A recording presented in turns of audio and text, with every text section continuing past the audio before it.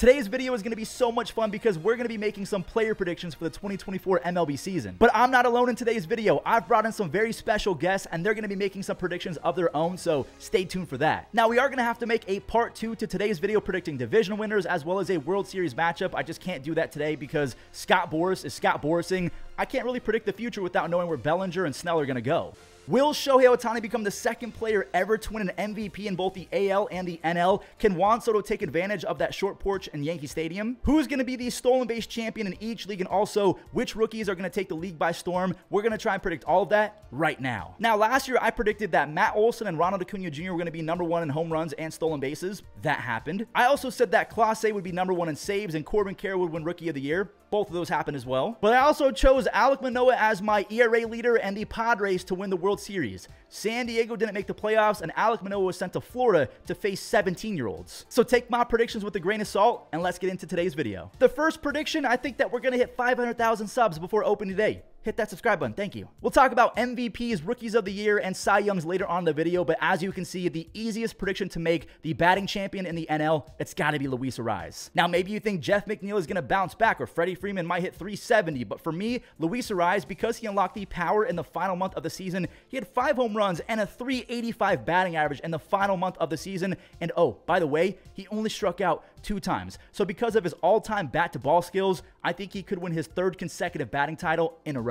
Now, for the American League, I was tempted to go with Jose Altuve. To me, he's going to reward the Astros for that contract extension, but I think you'd be kind of stupid to not go with Corey Seager. Corey Seager, without the shift, is quite literally one of the greatest offensive talents in the history of infielders. I'm talking about in real life. I'm talking about road to the show. Corey Seager is that guy. Not only does he tear covers off of baseballs when he makes contact, he was top 4% in average exit velocity. He's also really good at not striking out. He was top 16% at not doing that. From 2015 to 2016, Corey Seager had a 312 batting average in his first 184 games, so he's been this guy for a while. Last year, he had 42 doubles and 33 home runs while hitting 327 in 119 games. Seager is a legitimate MVP candidate, but is he going to win? We'll talk about that later on. You all know that chicks dig the long ball, so let's talk about some home run kings for the 2024 season. I gotta go Aaron Judge in the AL. Judge had 52 home runs in his rookie season. He set an AL record a few years later with 62 home runs, and he had 37 last year despite missing 56 games. And a fun fact from Fuzzy, he is second all-time in at-bats per home run, just behind a balanced breakfast Mark McGwire. I'm going to get clowned on for this, but I feel like a thinned-up Vladimir Guerrero Jr. is going to start pulling the ball more. He could also challenge this, but I got to go Aaron Judge. I could be using my heart for this next prediction because Pete Alonso came out and said that he will be donating $1,000 for every single home run that he hits in 2024, so I hope that he hits 87. Now, you know how we talked about Aaron Judge being second all-time in at-bats per home run? Well, Pete Alonso would be 5th all-time with a 13.18 at-bats per home run, just behind Mark McGwire, Judge,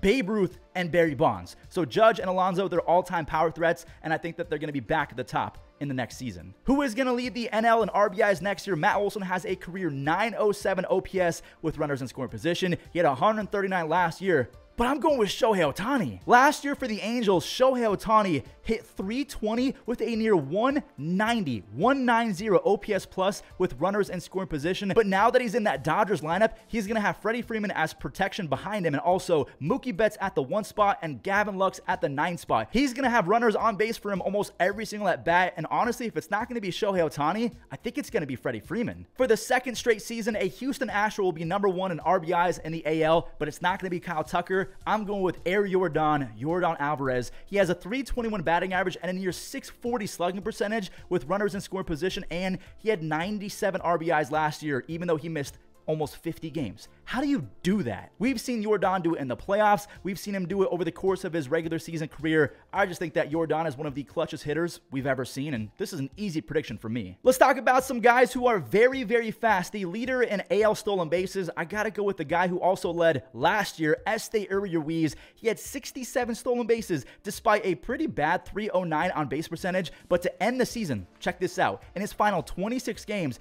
Esteury, he looked like his AAA self himself, he hit 318 with a 360 on base percentage. The only person that I think really challenging Esteury Ruiz in the AL is probably Bobby Witt Jr., but I'm going to go Ruiz. The NL stolen base leader is probably the toughest prediction for me of the entire video. You have Elly De La Cruz with 35 stolen bases in 98 games. CJ Abrams, we'll talk about him in a second because he's probably my guy. You have Ronald Acuna Jr., Corbin Carroll, Trey Turner, Fernando Tatis Jr., and also a guy you might have never heard of before, Victor Scott. Last year in the minors, he hit 300 with 94 stolen bases. But I'm going to go with CJ Abrams because what I'm about to read to you should not be allowed. CJ went 41 of 43 stolen bases over his final 88 games.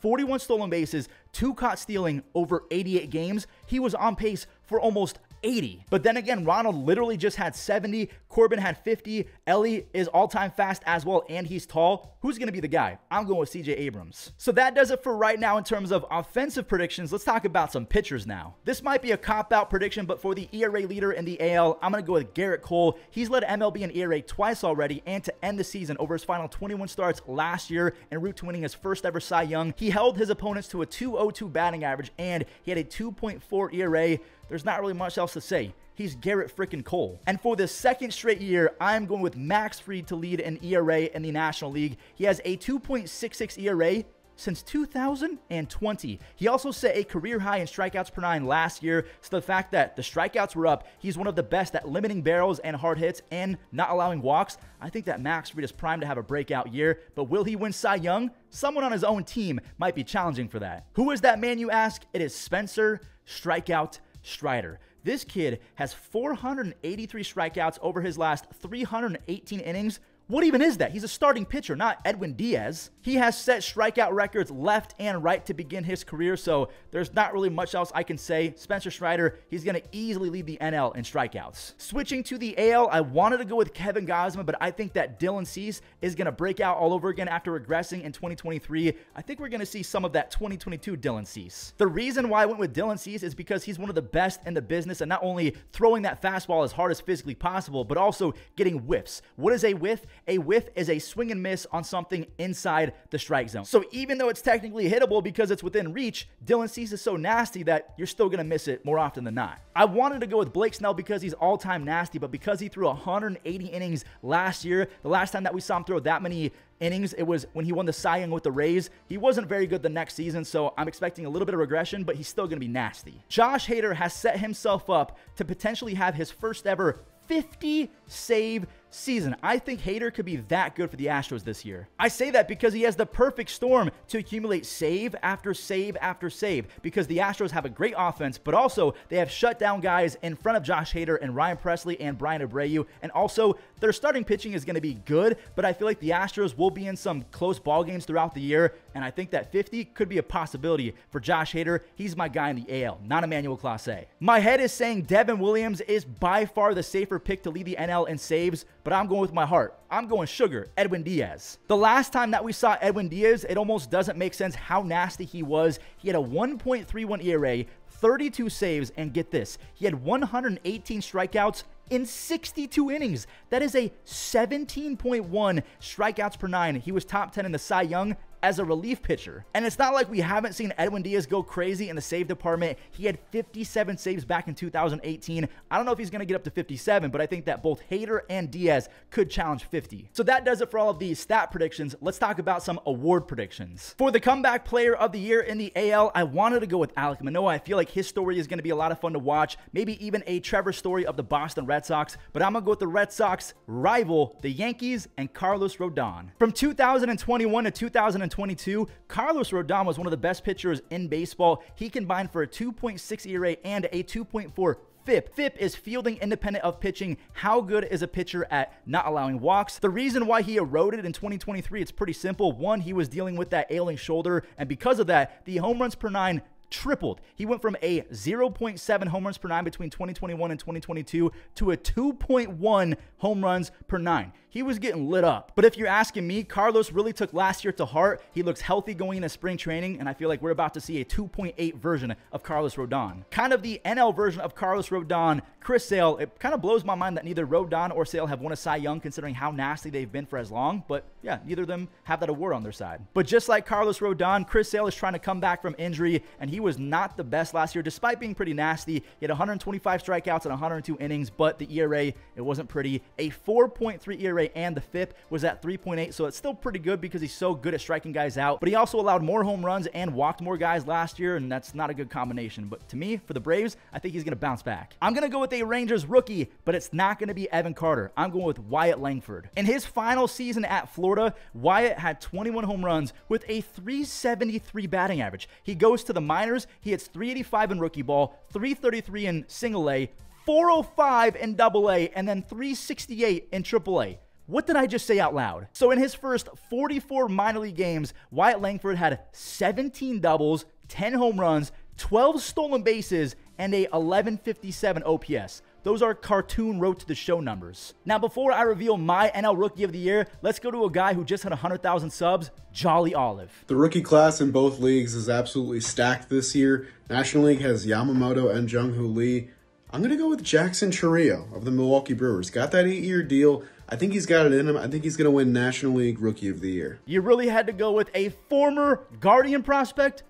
We've been through enough. Hey, Jolly, congrats again on 100,000 subs, but I'm going to go with the cop-out answer. I'm going with Yamamoto. I don't know if Paul Skeens is going to break camp with the Pirates. I think that he's going to, so if he does, this pick is probably going to be wrong because I think he's that good. You also have a generational defender and base runner in Pete Crow Armstrong of the Cubs. There's also a guy who used to be a super prospect, Marco Luciano, but again, for me, I'm going with Yamamoto of the Dodgers. They just gave this guy $325 million, so they're going to make sure they get the most out of him. He'll probably approach 28 to 32 starts, and when you have Freddie Freeman coming out and saying that his stuff is nasty and he's happy that he's on the Dodgers and not any other team, I'm going to trust Freddie Freeman over anyone else. For this Cy Young, I know we talked about Garrett Cole leading in ERA, but every fiber in me wants to say that Tarek Skubal of the Tigers is going to break out and win Cy Young, but I'm not going to do that. I got to go with Garrett Cole. Not really much else to say. He's a complete package as a pitcher. He's going to have a low ERA and strike a lot of guys out, and the same can be said for Spencer Strider. We saw his ERA balloon last year, but I think getting beat up in the playoffs is going to really haunt him, and then he's going to take it out on the rest of the league. So 2024 is going to be the year where Spencer Strider gets his first Cy Young, but again, that's just my prediction. The moment that we've all been waiting for, who is going to win AL and NL MVP, and before I give my predictions, we have Giraffe Nick Mark and Foolish Baseball with their predictions. All right, Fuzzy, you asked for my AL MVP. We're battling strep throat out here, but we're going to get it for you. Bobby Witt Jr. Kansas City Royals are going to surprise people. Bobby Witt Jr. was incredible last year, and I think there's even a little bit more room for improvement in his game. I think it's going to be a huge year for the Royals. I think Bobby Witt's going to make a big splash again, and he's going to end up winning the AL MVP because nobody expects that team to be good. I don't think they're going to be good, but they have a chance to win the AL Central for sure. So I'm going with Bobby Witt Jr. You know, some of y'all are doing predictions, but I'm a numbers guy, so I have to do a projection. So I'm going to do a projection of the season in my head really quick. Carry the 1, multiply by 0.74, square the coefficient. The 2024 National League MVP will be Austin Riley.